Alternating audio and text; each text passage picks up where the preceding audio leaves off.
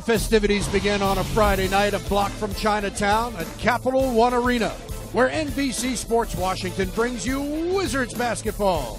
Tonight, the Wiz look for their 5th straight win. That's what Hassan Whiteside can do. Once you leave your man, you're just completely vulnerable.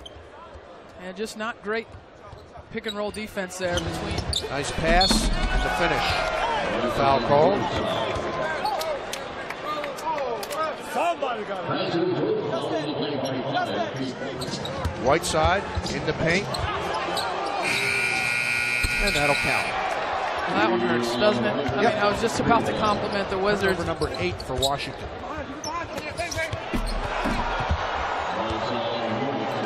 The runs that Miami has been able to go on.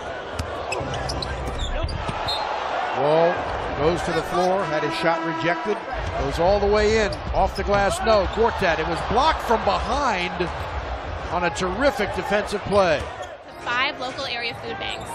And in terms of other things that people can give besides non-perishable food items, what else would you suggest? So we are looking for... I got that basket in the paint.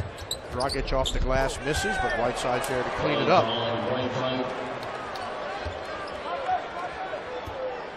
Lead back up to 18. Whiteside. Smith challenges and loses. Scott Brooks takes timeout.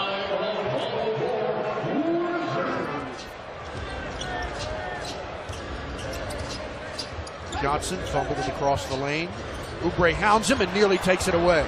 And then knocks it away from behind, but right to Whiteside. Oh, what a great pass there by James Johnson. I mean, he snuck it in there before the help side could get over. Again, the lead is 4. Waiters kicks it out. This is Johnson underneath to Whiteside. Scored the field goal. He's fouled on the play. Johnson for Whiteside, and he stuffs it in. He's fouled on the play by Gortat.